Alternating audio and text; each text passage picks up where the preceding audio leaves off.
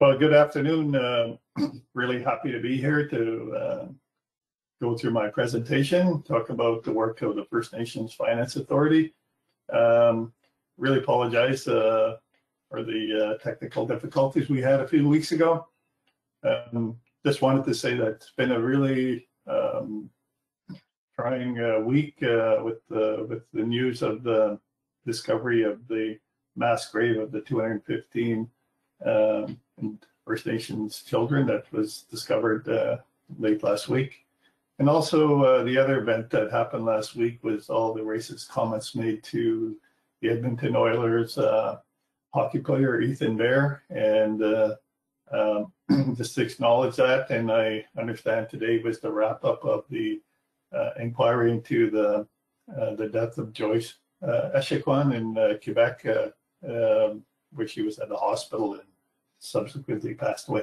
Just wanted to acknowledge that and yeah, get right into the presentation. First of all, I originate from the Northwest Territories. I'm a member of the Salt River First Nation, adjacent to the town of Fort Smith, home of Wood Buffalo World Heritage Park, largest free roaming herd of bison in the world. Graze there and forage around in the park, and it's also the home of the endangered whooping crane. It's the only place they nest in North America. I'm pretty sure it's all over the world. So a very interesting place where I grew up. Very small place, a small community, isolated for a period of time until we had a full service road. So always really honored to say where I came from. And I'm actually talking to you today from the West Bank First Nation Reserve, the Okanagan Indian Band. So yeah, I'll get right into this. And just really a quick overview of FNFA and who we are. We were established in 2005 through an act in Parliament that received all party support and received royal assent in 2005. The whole idea of the act was to promote internal capacity development as well as gain access to the capital markets, so that First Nations governments can. Sorry, I just have to move my camera because it's part of it's on the screen. So yeah, so there were three institutions that were part of the act. There was actually four at the start. So the three that survived are the First Nations Financial Management Board, the First Nations Tax Commission, and the First Nations Finance Authority. There was a First Nations Statistical Institute that later got eliminated, and for reasons that we're not sure of, but we're looking to resurrect that element of gathering stats and information, which is really key to the work that we're doing. So the three institutions work together to look at integrity of the overall fiscal regime, in particular the work that we do, the FNFA, because as I will show you later on, we do operate in a pooled borrowing structure. And a really significant piece that was later added to the act was a regulation called Financing Secured by Other Revenues Regulation. That happened in 2011. And this allowed all First Nations to leverage all revenues other than property tax. The initial act that was came into force in 2005 primarily dealt with property tax in First Nations. So that was very limited to the number of First Nations that actually do this. So this allowed, this gave access to all the First Nations across Canada to really use their own source revenues to gain access to financing. And we primarily deal with a lot of provincial revenues from different types of arrangements that are in place right now with the different provinces. So our mandate is to provide First Nations with access to the same capital market opportunities that other level of governments currently have. So up until this act came into force, First Nation governments were the only governments in Canada that still went to the commercial banks for financing. So that we operate two types of loan programs. One is a short-term loan program, which is below bank prime. It'll always be below bank prime. And this is primarily for First Nations that are doing infrastructure projects that need financing until the project is completed. And also when we're in between our issuing our debentures or bonds, which I will explain a bit later, in the long-term program. So this is fixed rate financing up to, we can do fixed rate financing up to 30 years. The current rate right now, the estimated rate today is 2.75%. Rates have gone up in the last little while, as I'll talk about in the next few slides. And we also do investment and capital advisory services. So we work with the First Nation to structure, look at restructuring their debt, and also for those First Nations that have cash on hand, either through trust arrangements and other types of idle cash, we do have an investment advisory services. So our governance model is fairly unique compared to the other institutions that operate under the Act. The other institutions are a shared governance model where some organization appoints a minimum amount of board members, and the governor and council, which is the government, federal government, appoints the majority.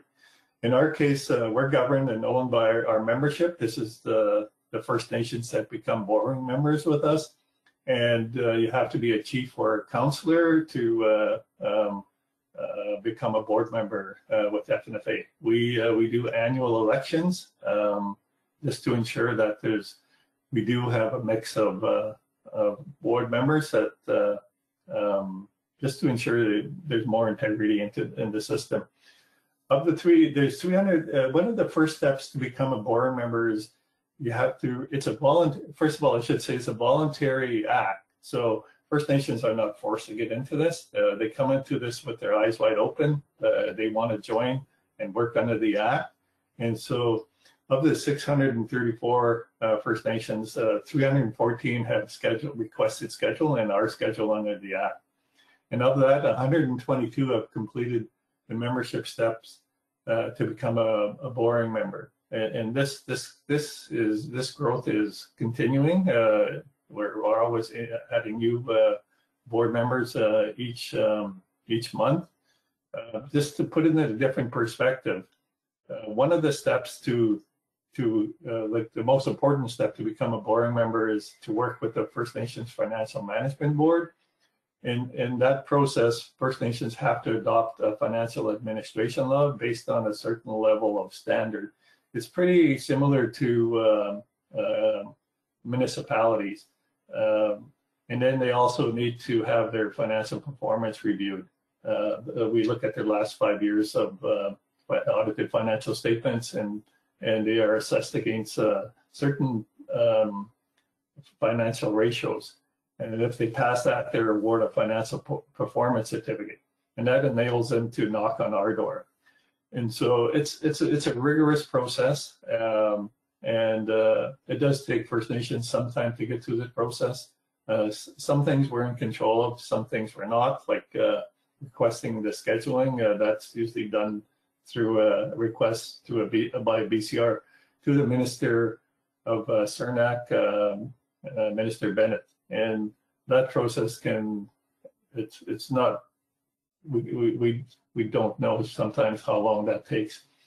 But as I mentioned, we can amortize loans out to 30 years doing fixed interest rate financing. And one of the other unique elements of our model is we don't charge any loan fees or application fees to our members. We don't generally take collateral on any assets.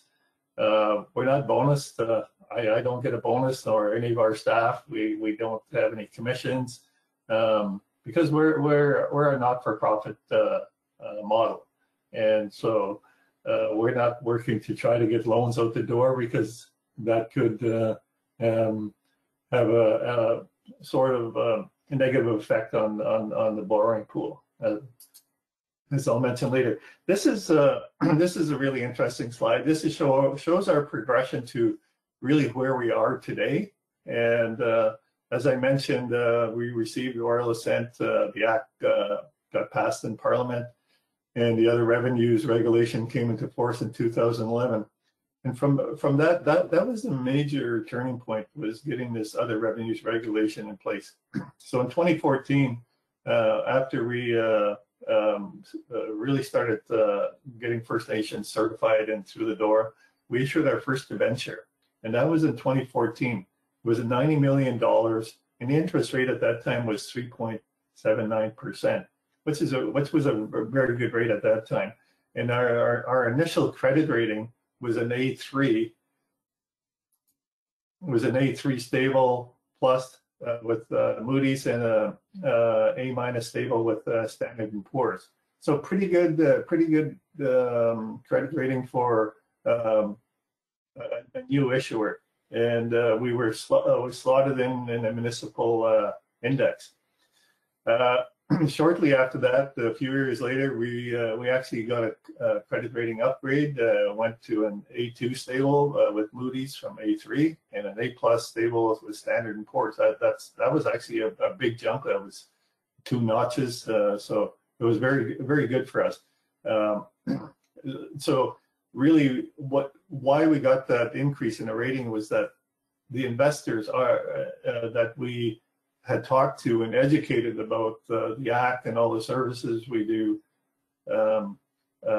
really accepted our credit story. And we actually had international investors other than Canada and US into Europe and in the Middle East. So our credit story was well accepted amongst the investors.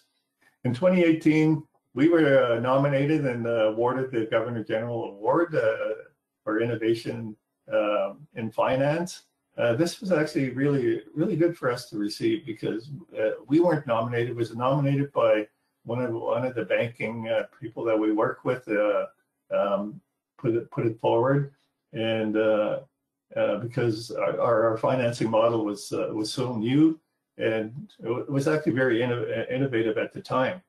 Because there's no other type of First Nations finance authority that exists for Indigenous people anywhere else in the world. It's just here in Canada. And fast forward to 2020, we from issuing our first debenture in 2014, so that's 6 years. We issued our 8th debenture just last year. So it was quite an increase in the work that we did. And you can see at the same time last year, this was just when COVID was happening, we had another upgrade to our rating with Moody's investors to an AA3, so a AA rating, which was a 2-notch increase, which was really good. So this is we had 2 rating upgrades since 2014. And you can look at our interest rate at the time was 1.9%, and it was our biggest debenture to date of $354 million. So today, as I'm speaking to you today, we reached $1.5 billion. So quite an accomplishment from the $90 million that we issued back in 2014. This is just another look at how the loans were distributed across Canada. I highlighted BC because I think most of the audience there is from BC. And the fact that the Act primarily started with BC First Nations, as I mentioned, that the Act started with property taxing First Nations, and most of them are in BC. So when we look at the distribution across Canada, if you would have looked at this in 2014, there would have been a lot of zeros in some of the other provinces. So we pretty well have all the provinces and territories participating. You don't see anything for the Yukon because the way the Act is structured, the eligible First Nation that can become a member are Indian Act First Nations. So in the Yukon, the majority of the First Nations there are self-governing, and I'll talk about that a bit later. So when we look at the total loans and how that translates into jobs that are created, it's just over 16,000, almost 17,000 jobs created. This is using Stats Canada's employment multiplier formula. And we try to measure the economic impact, which is about just over $3 billion. So it's pretty significant for this amount of loans that have gone out to, when you look at it, there's 76 First Nations that have acquired a loan with us. So you can just imagine if all 100, we're at 124 members now. I updated this the other day. So if all 124 were borrowing, the numbers would almost double. And if all the 314 that are scheduled, well, you can imagine what the economic impact and the jobs that would be created out from First Nations acquiring financing through us. So this is just, another way to look at the impact that First Nations are making to the economy in Canada, in particular the different provinces. So if I look at BC, there's well over 2,000 jobs created, and the economic impact is about $452 million. So it's significant. So what kind of projects do we lend for? Well, other than the strict requirements under property tax revenues, First Nations can really do a wide selection of projects, from economic development to social development and equity involvement into various projects.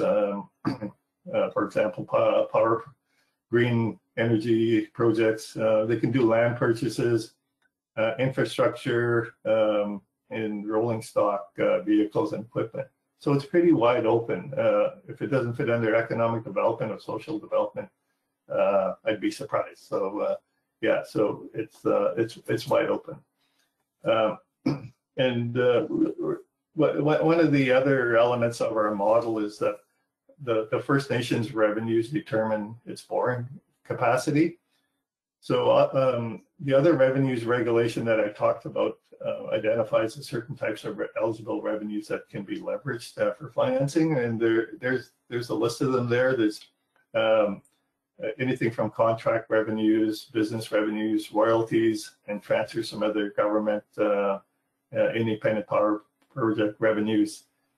So this is another way to kind of look at this is I'm sure a lot of you have a mortgage with your house, and that mortgage was really the amount that you could borrow was really determined by your salary. So this is, in a sense, the same type of parallel with the First Nations in terms of their own source revenue. So this, I have to say, this is their own source revenue that they generate from the different arrangements. There's a number of safeguards in place, and this is really to keep the integrity of the borrowing pool, which I'll talk about in a few slides. As I mentioned, the First Nations Financial Management Board, their certification process is really key to this. This really ensures that all the First Nations are on the same level playing field. So they adopt the financial administration law and they meet all the financial ratios. And the other thing is that we don't really work in a vacuum. We work with the capital markets. This is all the financial arms of all the banks in Canada work with us. We worked with them in the beginning to look at the different leverage factors for each revenue stream. So not all revenue streams are equal in the sense of how much they can leverage into financing.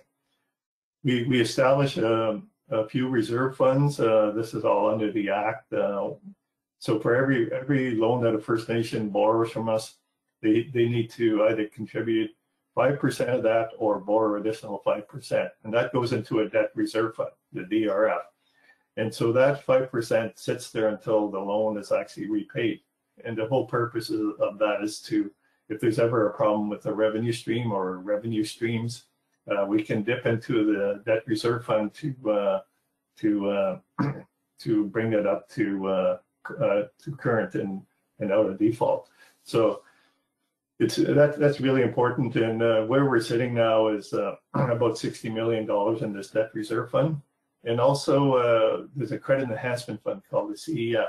So this credit enhancement fund is established with the funding from the government of Canada, because being a new issuer, we needed some type of equity going into the capital markets and gaining the credit rating that we got. So Canada has funded 42 million, I believe, so far to date, which is pretty good. So a combination of the debt reserve fund and the CEF is well over 100 million, which is really the sweet spot where we want to be. And I mentioned that our board is made up of the borrowing members, which are elected annually.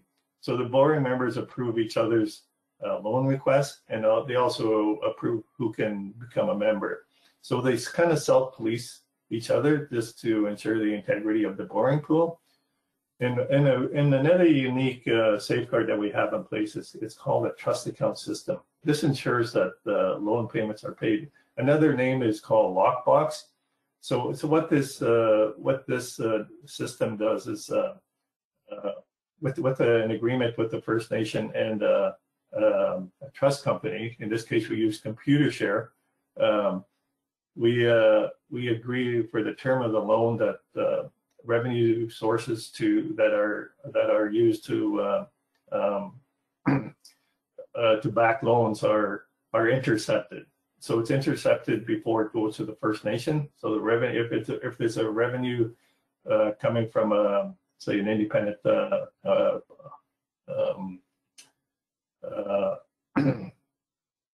energy project, like a green energy project, like a hydro or wind, or there's usually long-term contracts with those. It gets intercepted. The payments get intercepted before it goes to the First Nation, and then the loan payments are made first, and any balance goes back to the First Nation. So, well, how do we access the capital markets? And as I mentioned, we have two independent credit ratings from worldwide credit rating agencies, Moody's in our case, and S&P provide the two ratings for us. And I mentioned earlier that we have a AA, it's AA3 with Moody's, and an A+ with S&P. And those are really good ratings. Now here's how the debenture process works and how the borrowing pool works. So with our credit rating, which is based on the First Nations own source revenues, all the safeguards we have and the structure of the Act and our management that's in place.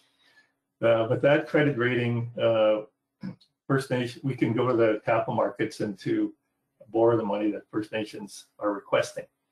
So we normally, in all cases, First Nations make loan requests to us. They either borrow through our interim financing program, and when we get to a certain dollar amount, we actually go to the capital markets. So the borrowing pool is made up all the First Nations loans. So in our case, excuse me, we wait till we get to at least $150 to $200 million in loan requests before we actually go to the capital markets and get investors to buy our bond. So we do that because it puts us in a different category of investors. And that translates into better rates for our members. So once we have this together, our board approves this debenture, this First Nations Finance Authority debenture, for whatever dollar amount is. For instance, the last one we had was $354 million. We work with a banking syndicate, as I mentioned earlier. It's made up of all the financial arms of all the major banks across Canada, plus two smaller ones, Casgreen and Laurentian in this case. And the reason why we do that, it just really keeps the bigger guys honest, because they can gang up on us, and we end up at a higher rate for our members, but the smaller ones actually keep that in check. And so up until a few years ago, we took the risk of selling this, but now since we've actually reached a certain size, and our credit story is accepted worldwide, they actually take the risk now and sell this to investors. So once we issue our bond, we know that it's sold, and generally sells for really favorable terms for ourselves. And it's usually sold to institutional investors like pension plans, life insurance companies, mutual funds, other governments. For instance, the government of BC makes an investment. They were one of the first investors that bought our first debenture, and they continue to do that as we issue, which is really good. So this is a snapshot of how the whole system works and how we get the money. This is another way of looking at when we're talking to investors, because there's a lot of issues now with ESG bonds, and this is environmental aspects of type of projects that we're financing.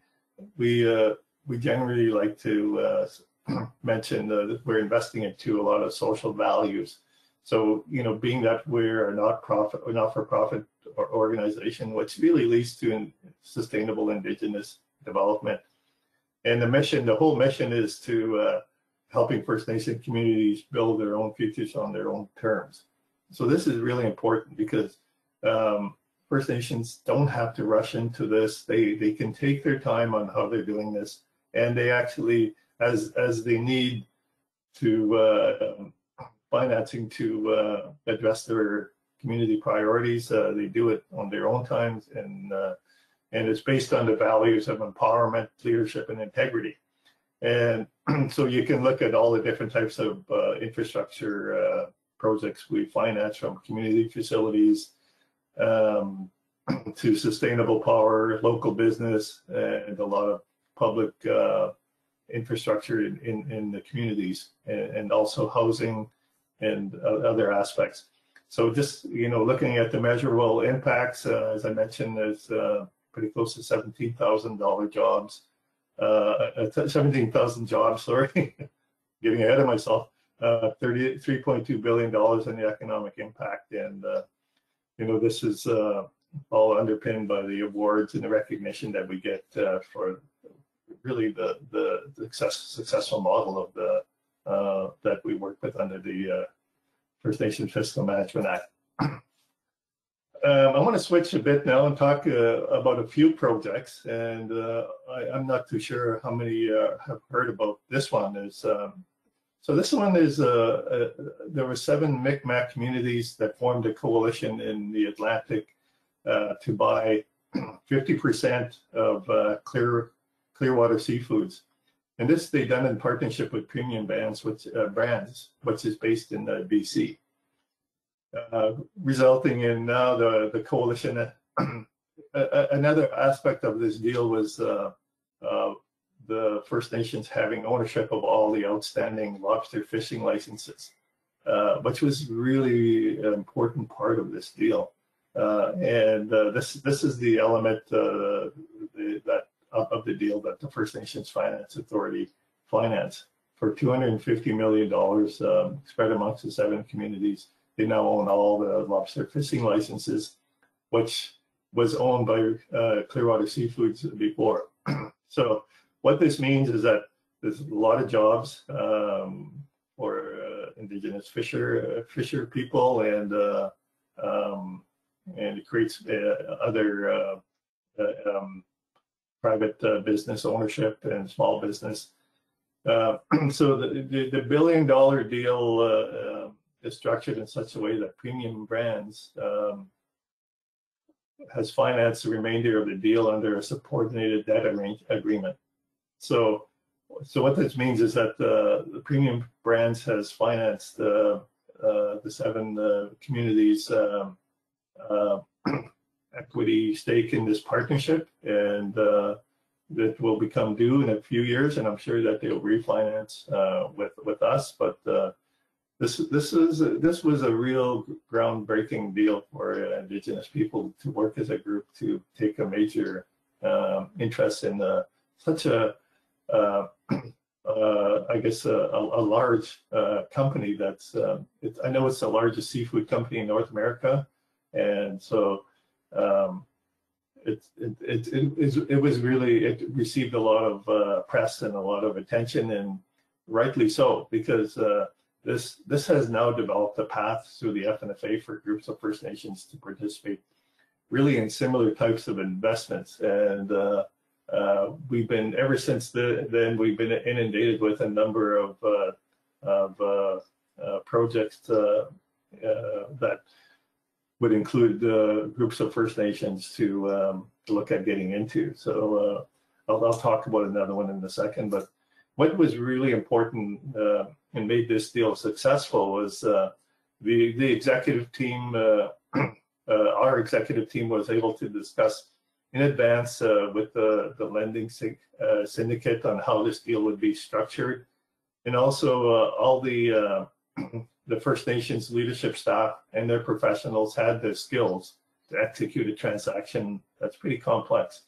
And really, this was really one of the key ingredients to this successful acquisition. It is really important, and it's sometimes, in a lot of cases, missing in our First Nations community is the capacity required to look at so complex deals and opportunities. So, you know, if there's anything that could happen in the future for the positive, is to First Nations to get this type of capacity in place as they need. And also, it required all the First Nations to become a borrowing member, which made it really easy and to spread the risk, which is always really important in terms of a pool borrowing model.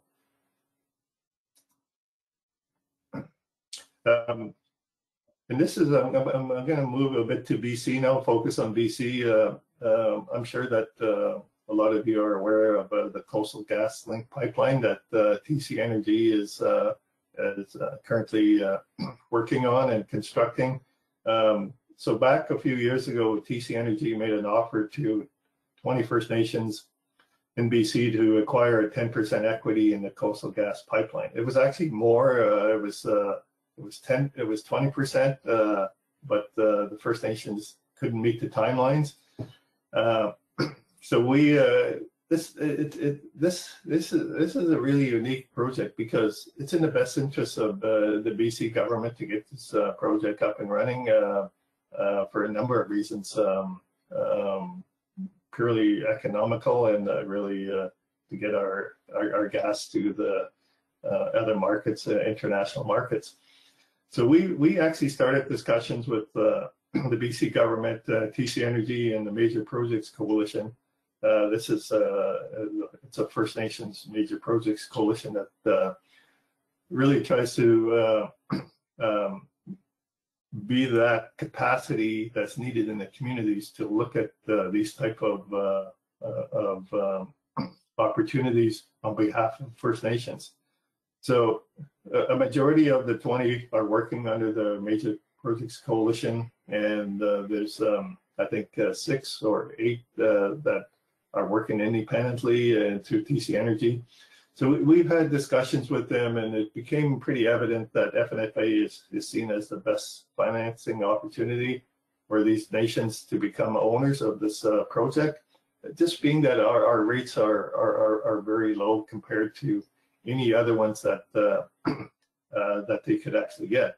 Matter of fact, I know they went out and they had upwards to 50 offers, potential offers on financing if they even could get it, and there was really one or two that came through that would consider providing financing, and those were around 10% interest rates, which made the project really not feasible. Compared to our rate, our current rate today of 2.75, it's a huge difference and a game changer for First Nations when it comes to getting revenue from a project through equity ownership.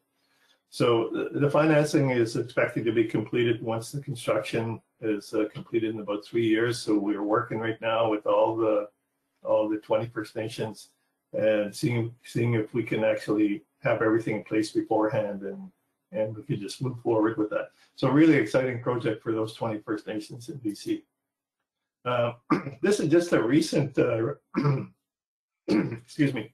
This project was just recently announced a few weeks ago, last month actually, and it took some time to get it up and running, and it's the first housing project with BC Housing that's going to be situated on reserve, and it's going to be 23 townhouses with a combination of 1, 2, 3 bedrooms and a common building.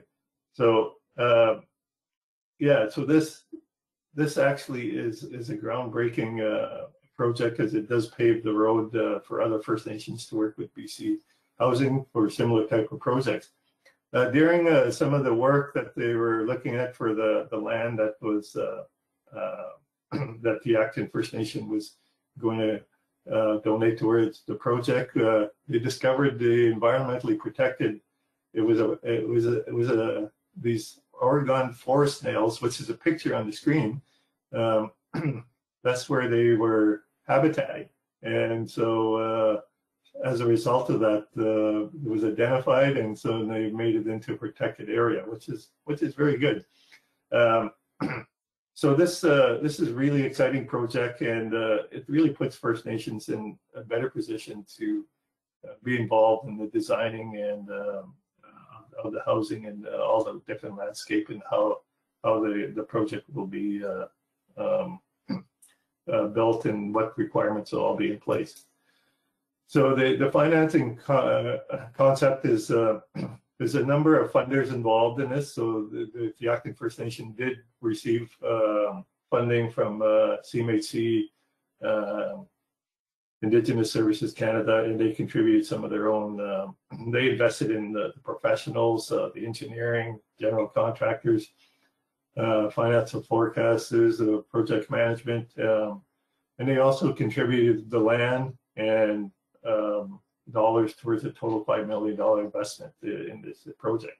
So as I mentioned, ISK provided infrastructure funding, CMHC and BC Housing one-time grants, and BC Housing will provide rent subsidies like they do with a lot of their projects in BC for the term and the mortgage.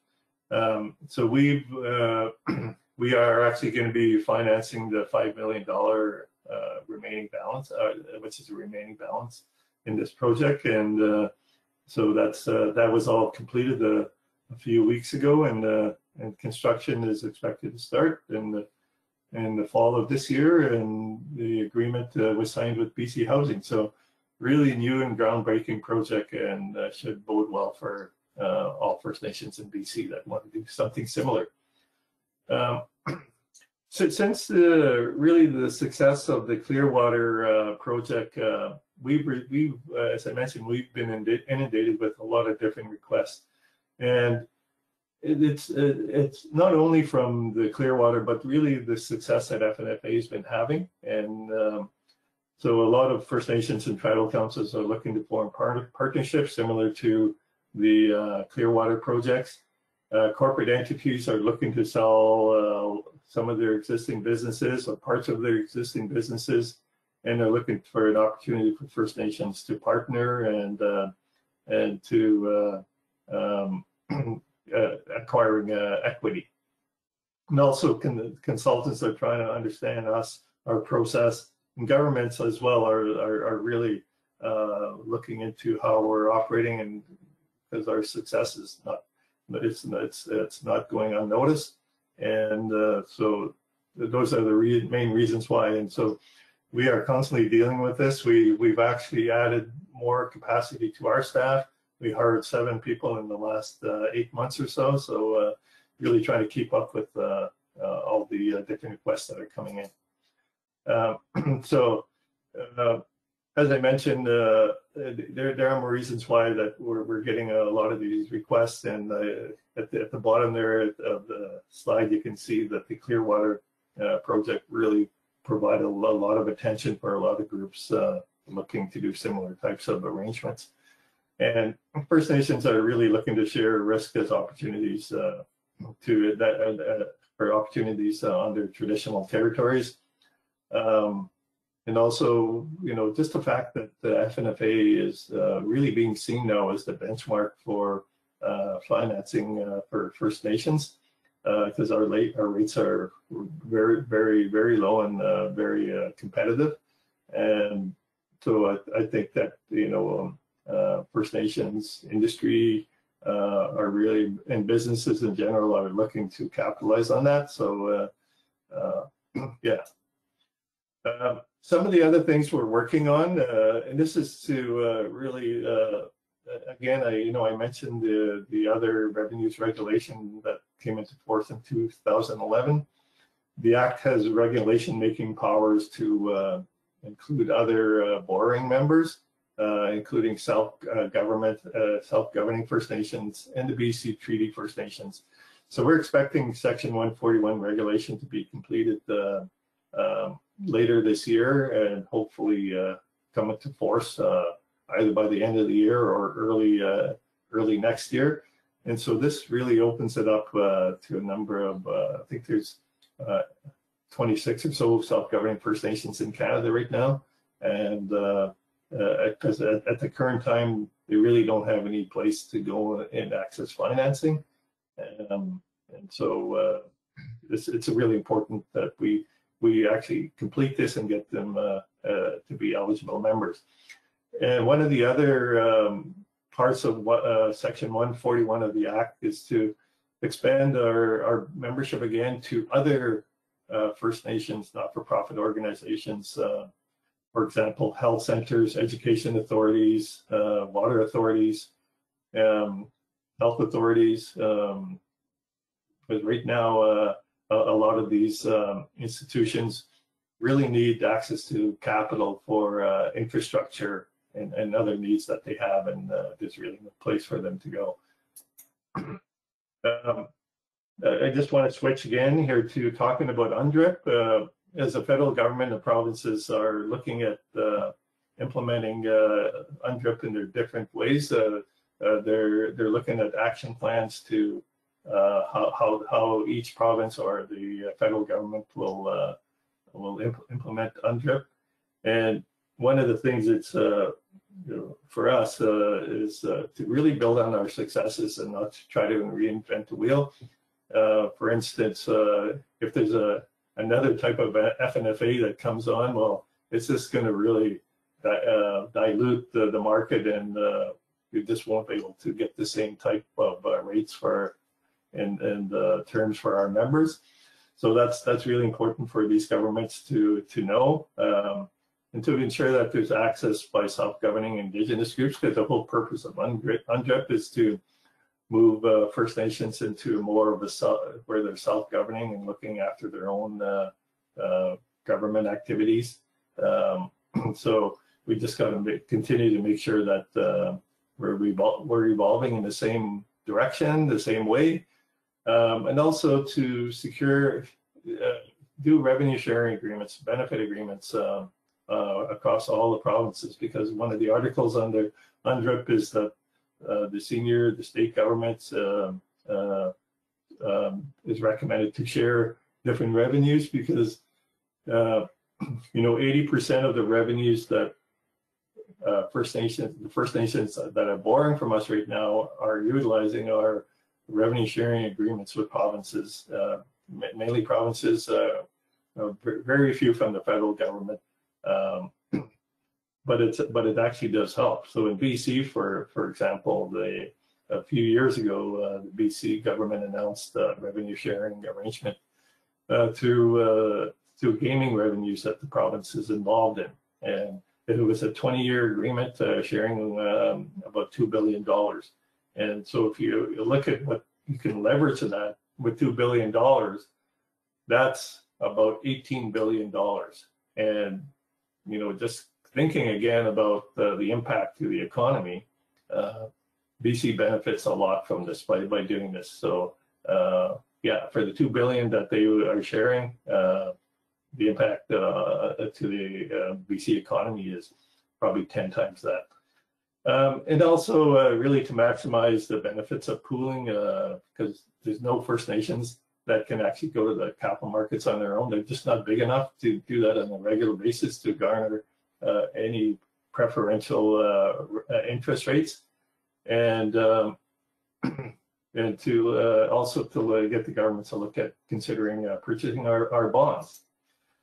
So I just want to move now to some photos. This is the renderings of the BC housing project. So this is in with the Acton First Nation in Kamloops. I mean Chilliwack. Sorry, I got Kamloops on the brain. This is Taku River Tlingit in northern BC. This project was done a few years ago. What's unique about this this project is that Taku River is totally off the grid. So they were able to convince BC Hydro to allow them to build this dam. I forget how many megawatts it is, but to replace the diesel generators that were in the communities that were really not environmentally friendly. So they're able to do this with that contract with BC Hydro. And now they're looking at expanding this hydro and a hydro project and selling some of their power to the Yukon government. So it's on a smaller scale, but you can see that opportunities for expansion will really help them generate additional revenues. This is in Manitoba, First Nation called Long Plain First Nation, built on their lands a microtel hotel that opened in 2019. And what's really unique about this is that Long Plain is located near Portage la Prairie, right adjacent to it. And by having this hotel built so close to Portage la Prairie, it enabled Portage la Prairie to really expand their capacity to hold events like Scotty's and Tim Hortons Briars for those curlers out there. But so it increased the number of bedrooms that were available to host events, and so it put them on that playing field, which I thought was a really good thing. It's a great partnership between the community and the First Nation. And this is a large project, wind farm project in Ontario. The Henby Inlet First Nation became a 50% owner in this major project. It's a 300 megawatt wind farm, has 87 turbines, the largest in the world. And it actually resulted in 90 kilometers of transmission, 80 kilometers of networks of roads, 2 electrical substations, and it powers over 100,000 homes in Ontario with clean energy. So that concludes my my presentation. I'm going to show you a short video, so I'll just turn over, or I'll ask Chris to show a video that we recently launched just last week. So Chris, I'll just turn it back to you.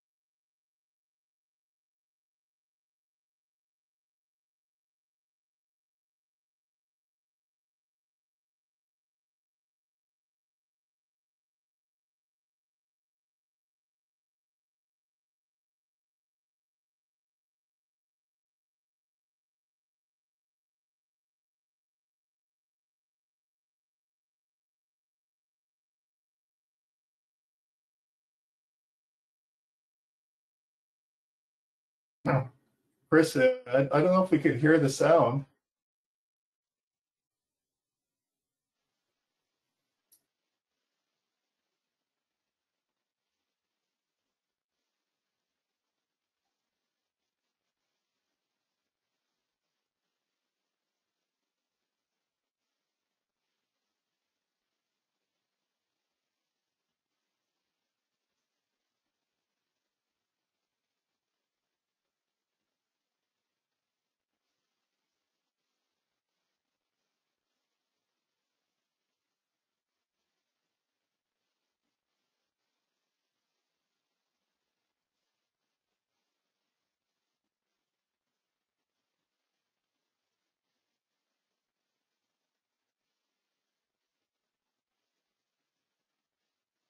And will generate revenue for the community and its members for generations to come. These loans help communities build the necessary infrastructure that's really required in their communities. It also enables them to really build on their economic development. As the CEO of the Bayside Development Corporation on the Butniqueg Mi'kmaq Nation, Rose Paul is determined to help rebuild the economy in her community. She keeps a letter from a federal Indian agent sent back in 1963, warning the First Nation that no commercial activity would be permitted near the provincial highway that cut their territory in two, aside from making baskets. I keep that letter very near and dear to me just to keep my fire lit. That fire has inspired Rose and her community to build the Bayside Travel Center along the new highway interchange at Butniqueg with the support of an FNFA loan. It includes facilities for gaming, a service station, a convenience store, restaurants, and even a tourism center. I've been telling other people that never give up on their economic development goals in their First Nation or any community development goal, whether it be housing or infrastructure, capital projects. It could be done. It's doable, and it's doable with the help of the First Nation Finance Authority. For Member 2 and the other members of the Mi'kmaq Coalition, it means that future generations will always have jobs. Jobs that Chief Paul says will range from a deckhand to a CEO and a major stake in a global company. We are owners and we are participants, and FNFA truly has brought us there. It is run by Indigenous people, so that's a plus in my mind. FNFA loans have financed infrastructure, which have now created over 14,000 jobs and have contributed almost $3 billion in economic activity. For our members, accessing capital knocks down barriers and is a critical step towards self-determination and exercising our rights. I see a great partnership. I see First Nations taking a rightful place in this economy and actually being a major contributor to the economy. There remains a $30 billion infrastructure gap between First Nations and the rest of Canada, and an urgent need to build more housing, schools, health and water treatment facilities, and other economic development projects. From the bottom of my heart in my communities, we thank you for working with us on this to see a long-time vision finally come to life. Thank you, First Nation Finance Authority. Our success is due to the First Nation governments who take the necessary steps to join us. We have an incredibly talented team, and we look forward to hearing from you. So contact us today. We are the First Nations Finance Authority, and we are for First Nations by First Nations, and we are stronger together. Igwech.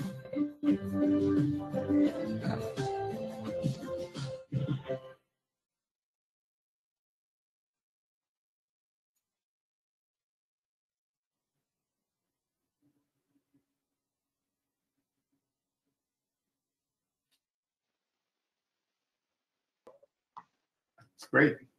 Thank you, Ernie. You're giving us a great overview of the mission revolution. Incredible impact of the Finance Authority. Let's take this opportunity to go to questions. And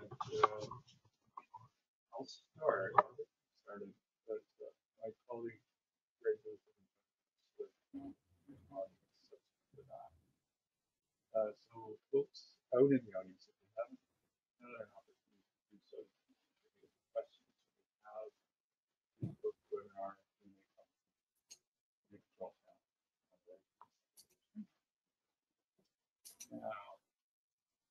get started, Ernie.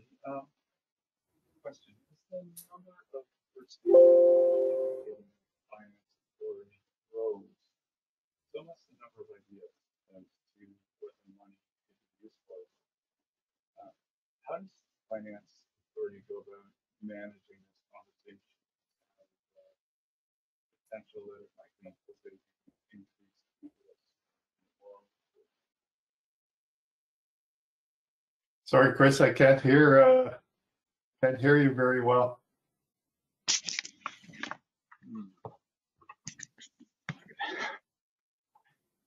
Novice mistake. Oh, okay, now I can. I had to swing down my microphone. So question then, as the number of First Nations participating in the Finance Authority grows, so must the number of ideas as to what the money could be used for. How does the Finance Authority go about managing this and the potential that it could increase risk in the borrowing pool? Well, that's a really good question. So there's a potential of 600 plus First Nations becoming involved in this, and if we actually increase the membership to include other not-for-profit corporations, that number can really increase significantly. So, well, one of the things is there's a number of safeguards we have in our system, and one is that we don't lend on with the hope of a project generating revenue. First Nations need to have existing revenues in place to secure a loan for a project. That doesn't mean that the revenue that they can generate from, say, Clearwater doesn't become eligible for increasing their borrowing power later on. So that's one thing, and the other is that we use in our financing model, First Nations are required to repay their debts based on certain ratios. So depending on the revenue stream, in some cases they have to pay. If it's a government source revenue, they pay about 1.25% to us, and we end up just using the amount that's due to us, but the remainder goes back to them within a certain time frame. And so for individual businesses that are band-owned businesses, like your gas store and your corner store and those type of things, business revenues, we collect 1.75%. So this is in case there's ever a problem. We do have some margin to service the debt. And the other thing is, the more First Nations that join, the greater they will spread the risk. So it's a positive. We actually want more to join. And the other thing is that it does, once there's more joining and we're accessing the capital markets more often, it's going to lead to a better rating in our credit rating.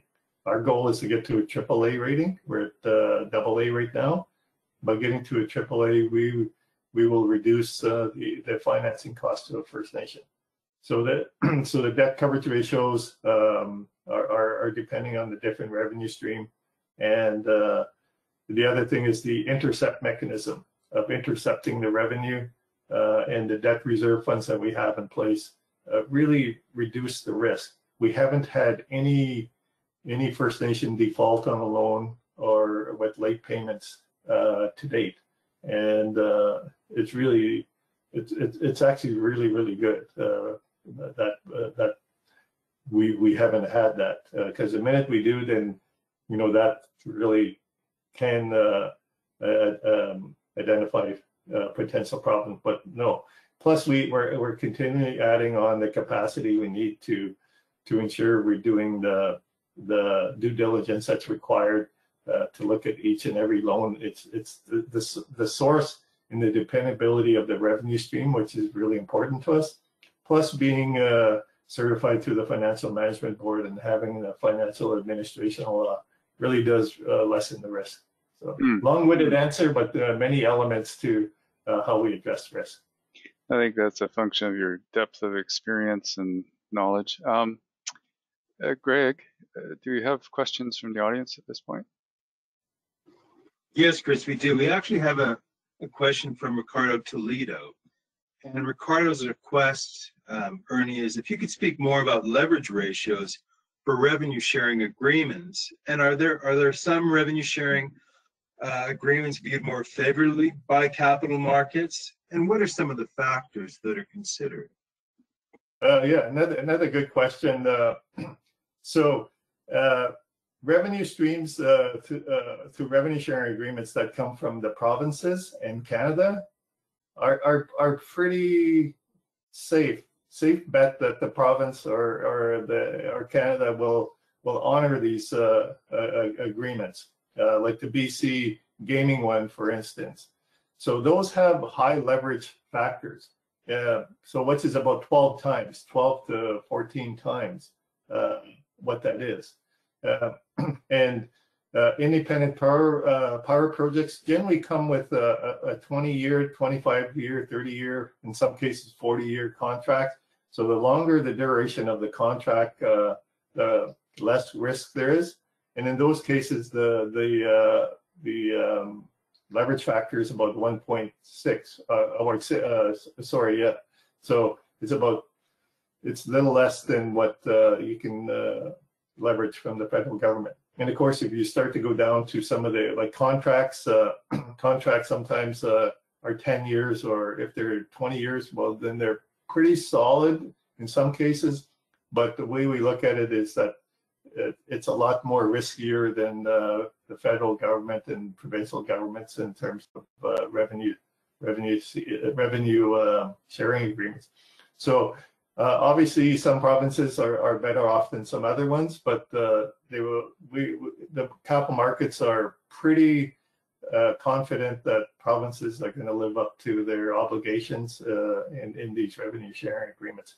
I have to mention that with the budget that was recently announced by Canada, they're going through the budget implementation bill right now, and in there they made available two other revenue sources that First Nations have that weren't eligible for financing through the FNFA before. And one is there's a number of First Nations that have arrangements to share First Nations goods and services tax. And so that is part of the budget bill. So those would be considered a high leverage factor. And these were actually developed in conjunction with the capital markets, so the banking syndicate that we worked with. That's how we came up with these different leverage factors.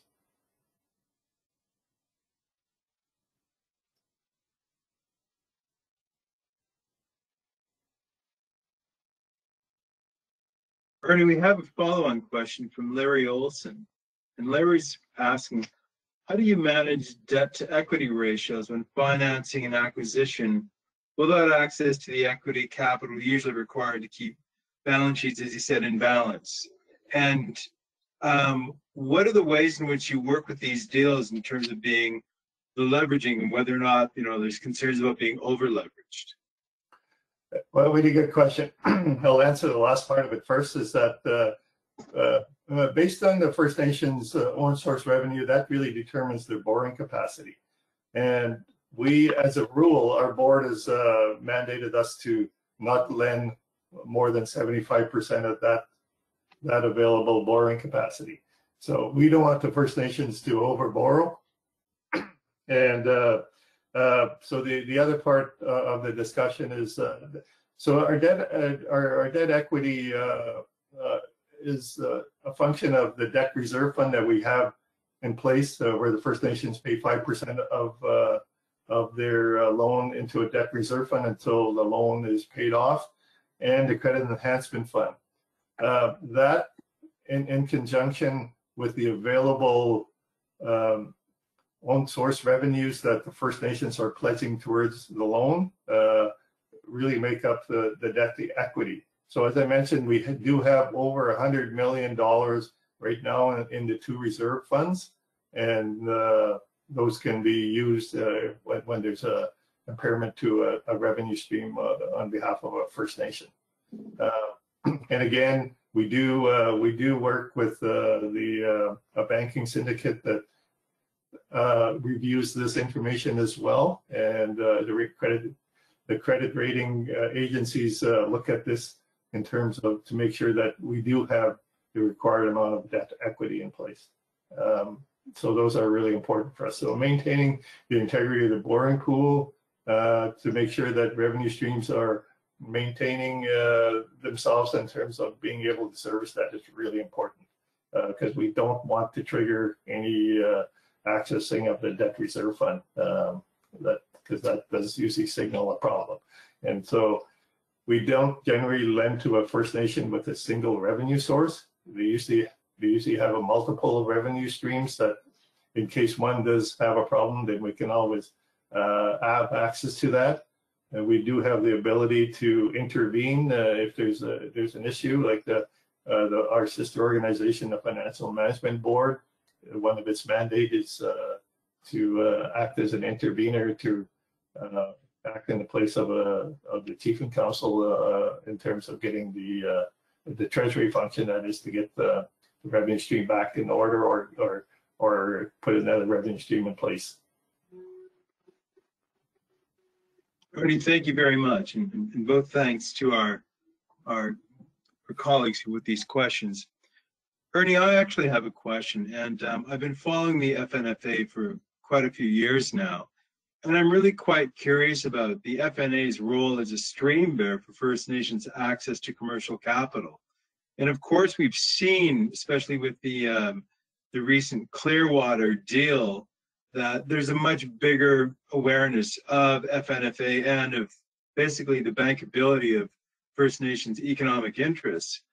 I wonder if you could actually, maybe discuss how this is really changing the perceptions of First Nations from an investment interest. Really, that's a really good question. Yeah, so again, I mentioned in the PowerPoint when I was talking a bit about UNDRIP, about other governments, provincial governments purchasing our debt, but right now we're in the municipal index, and most of the investors there are institutional investors. So that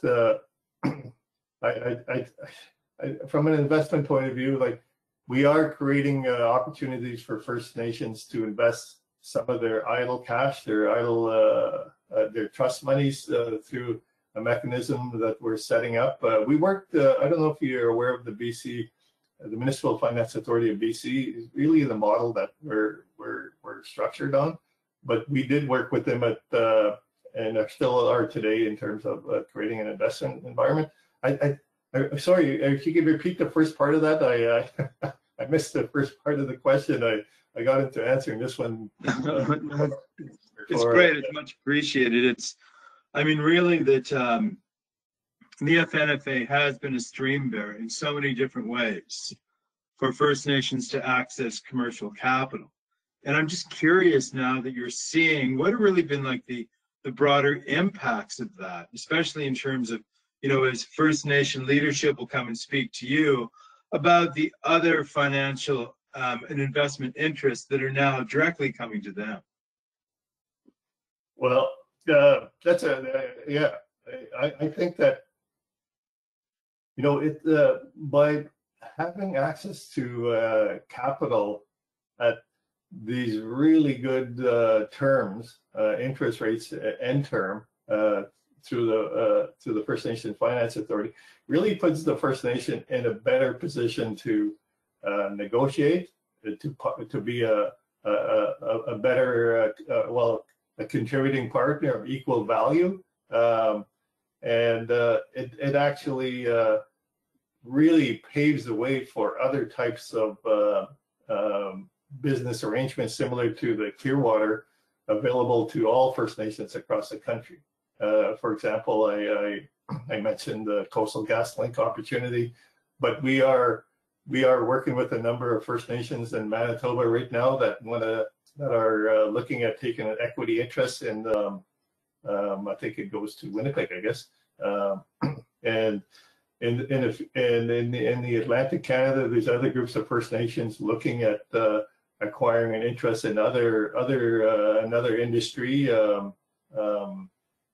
kind of related to not actually the complete opposite of fisheries, but more into acquiring a casino, which is all the provinces have different ways of how they do gaming, and in the Atlantic, each First Nation can host a casino and have their own gaming commission, where in BC it's all under the BC government. But yeah, so we're seeing a number of those types of projects coming forward. So which is good. So what it means is that First Nations can pursue larger types of projects, as well as look at their own needs and their own priorities in their communities to do the infrastructure, because there's much needed infrastructure that needs to be done.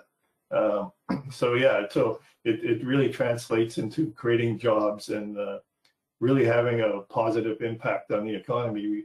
There was a study out in Manitoba done a few years ago where they looked at all the revenue that's generated from First Nations in that provinces and how much contributions the government made to social cost, and it was actually really an eye opener in that First Nations are net contributors to the economy, not net takers.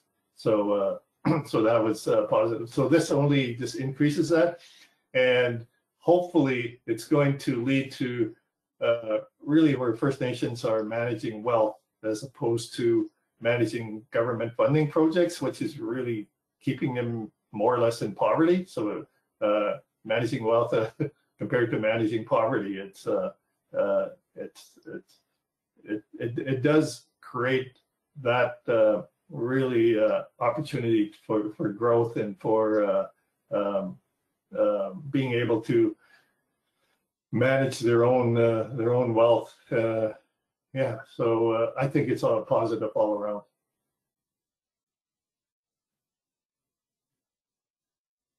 Ernie, thanks once again. I actually have another question coming from Ricardo.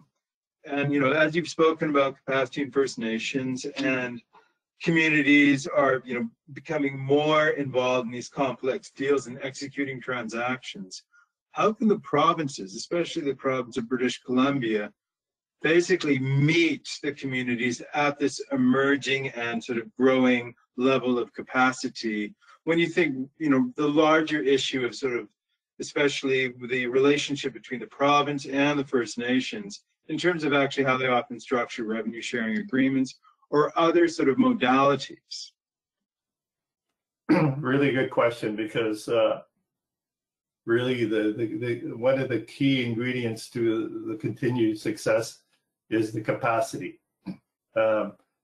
We are aware that some smaller communities, and there's a lot in BC. There's 200 First Nations in BC. Some of them have really small populations, are not going to have the capacity to look at deals of this complexity and the magnitude of the size of some of them are well beyond what they're capable of doing. I think having I guess maybe organizations like a Major Projects Coalition, but in other fields available to assist communities with expertise is going to be really valuable looking into the future. And also our sister organization called the First Nations Financial Management Board is looking at a shared services model where they'll have access to the expertise on hand to assist those smaller communities when they're looking at certain ventures, and even on reporting the results, their financial reporting, and other types of reporting that's required. to provide that level of service to them as well. So really the BC government can help possibly by making those resources available to either funding certain organizations or groups that are known to provide this type of services, and also to really continue supporting First Nations with the resources of the government. For example, like there's a big finance department in the British Columbia government that probably has some expertise in dealing with the capital markets and other areas, and that could really help First Nations in looking at these types of things. And I'm sure there's a lot of engineers and a lot of other experts that are employed by the BC government, and that if those can be made available or really to support other institutions to assist First Nations. We are actually looking at incorporating another institute as a part of the First Nations Fiscal Management Act called the First Nations Infrastructure Institute, which will do just that. I think Jason Calla was on previously talking about the work of the First Nations Infrastructure Institute, and that's the primary purpose that they would undertake, is to help those First Nations as they're going through infrastructure projects. And so that's what I see. It's really a hand up rather than a handout in helping First Nations, and until we get our own expertise that's available to us in our community. So really thank you for that question. That's a really important question. Ernie, thank you very much. I think there's a really important story itself, the FNFA, and how this ecology of service providers for the MFA, and it's also for the consideration of all these loans.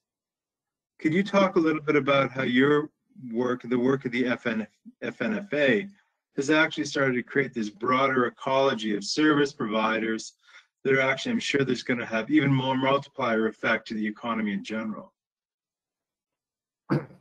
Yeah, so again, that's really related to the capacity side that really needs to be developed. Like, I look at the FNFA itself. We're unique. There's no other FNFA that exists anywhere else in the world, and there are reasons for that, but from the other countries. But so what that really means is, for us, is that all the people that we've hired, they become the experts, right? And so we got to make sure that we're continually adding bright young people that can actually gain the knowledge that's required to run an FNFA. And also we need to ensure that we have succession planning in place, which we do in terms of how we operate. And so it's kind of like that and to really compensate people well, make sure that they're staying with the FNFA, they're growing with the FNFA, and so that's as equally as important to our communities, is to have consistent capacity in place, so that individuals can actually learn from and grow within the organizations for the experts that they need, because and being able to fairly compensate and making sure that that there's opportunities for others to move up and within our organization and the other institutions and the First Nations. So that's our plan right now. That's what the FNFA is doing, and we actually are hiring younger, brighter individuals, and we're providing the opportunities for them to grow within the organizations. And we're really invested into our succession planning, because we know that's important. It's a skill that is really needs to be continually passed on to all the employees that come with us, and make opportunities for them to, and hopefully when I'm retired, that we have the right people to step into my position once I'm gone, and having knowledge of the financial markets and how all of that deals. How do you deal with investors, the rating agencies, the banking syndicate, and those are really important. And on the other hand, we have to deal with the different levels of government, especially the federal government, when they're talking about amendments to our act, and having that aspect behind of that legal aspect, and really having skills of an economist on our staff to look at how we're doing research, how we're contributing to policy development within Canada and the different provinces is really important. So yeah, I think it's a great question, and capacity is what's part of our rating from the different rating agencies. 1/3 of the element of our credit rating is based on management and our ability to manage the growth, and to ensure that we're really doing the proper due diligence and monitoring to ensure that First Nations are not going to run into problems, or if they are, we're identifying them earlier so we can do something about it. So it's all a big part of this the success that we're experiencing right now. Is the capacity is just as important as all the other elements. Thank you, Ernie. I think we've worked our way through all of the questions now, so time to wind up our session. Please allow me to express to you a collective appreciation for sharing the amazing success story of the First Nations Finance Authority and your insights on opportunities to collaborate on economic reconciliation. It's been a really interesting session. Great afternoon. Also, thanks to the audience for your interest and great questions. That concludes our webinar for today. Thank you. Yeah, you're more than welcome. Thank you. And we'll see you all next time. Bye for now.